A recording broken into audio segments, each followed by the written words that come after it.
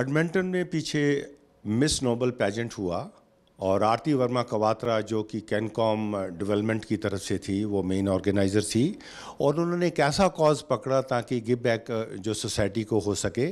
Edmonton down syndrome society को उन्होंने finally पैसे डोनेट किए हैं और ये जो पेजेंट था इसमें बढ़ चढ़ के लोगों ने हिस्सा लिया, हमारी लड़कियों ने हिस्सा लिया और आज हमारी खुशकिस्मती है कि एन मैरी विक्स जो कि मिस नोबल डिक्लेयर हुई हमारे साथ स्टूडियो में है। आज उनके एक्सपीरियंस हम अपने जो लोग हैं सारे देख रहे हैं कनाडा में, उनसे शेयर करेंगे। N Mary, welcome to the show. Thank you so much. I'm so delighted that you are with us on the show, and again congratulations to you on winning this Miss pageant, Miss Noble pageant. What makes you Miss Noble? I think what made me Miss Noble was all the volunteer work that I've done in my community, giving back, and I think just overall being a kind person.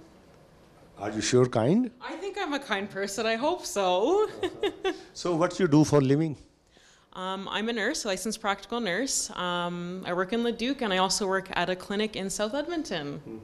But these two are different things. You are a registered nurse, then you are also into modeling. Yes. What brought you into modeling? I think modeling is kind of like an art, taking photos and photography. So I kind of put both of them together, and I had people tell me I was photogenic, so I started taking some pictures, and I got signed on with a modeling agency. That's cool to know. But you know, most of our children and most of our girls, they are not attracted to modeling. Why?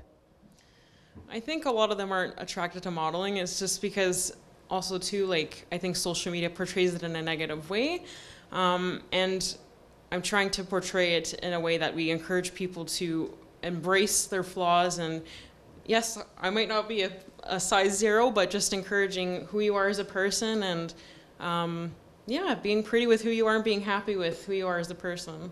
You are born and raised in Canada. Today, Canada youth is attracted to drugs and alcohol as well. So what is the cause? Youth being addicted to drugs and alcohol. I think for them, for teens today, it's being heavily involved in social media and having negative influences. And do you feel this dating, which is prevalent now, it has also side effect for getting kids into drugs and alcohol? I believe so, it can. I think, again, like being involved in social media and not having a good influence can affect that and have those negative contributions to that as well. So as a parent, what is your message to them, how they can control this menace? As a parent, I know I'm not a parent right now, but I really feel like getting your children or teenagers involved in some extracurricular activities, whether it be volunteering in your community or being involved in sports or going to a homeless shelter and helping people out, I feel like that's a good way of getting your children involved in something positive.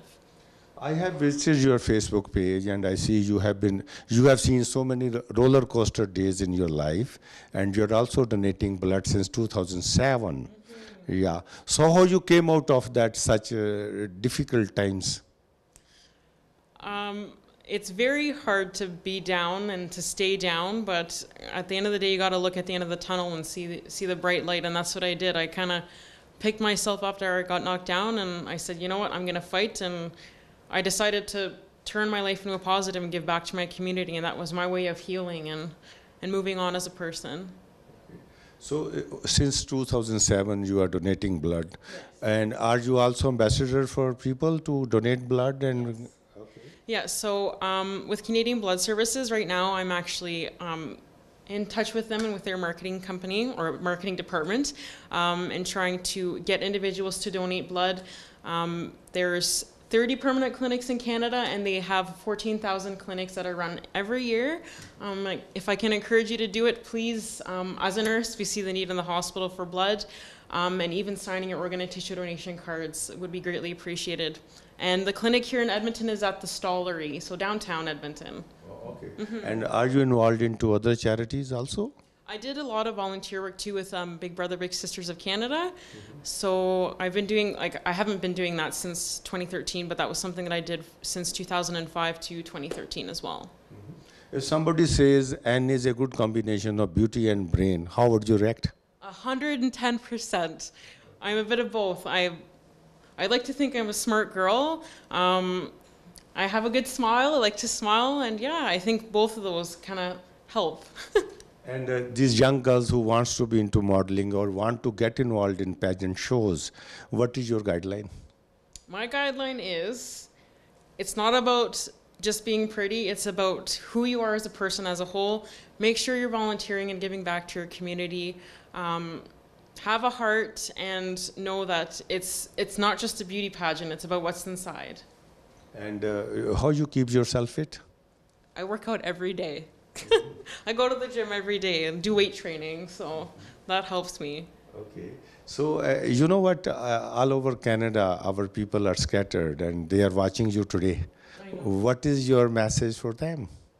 For them, I just wanted to say thank you so much for watching me and for watching Mr. Sharma here. Like, I'm so thankful and I'm still in shock, so thank you so much. Thank you, Anne. Thank you.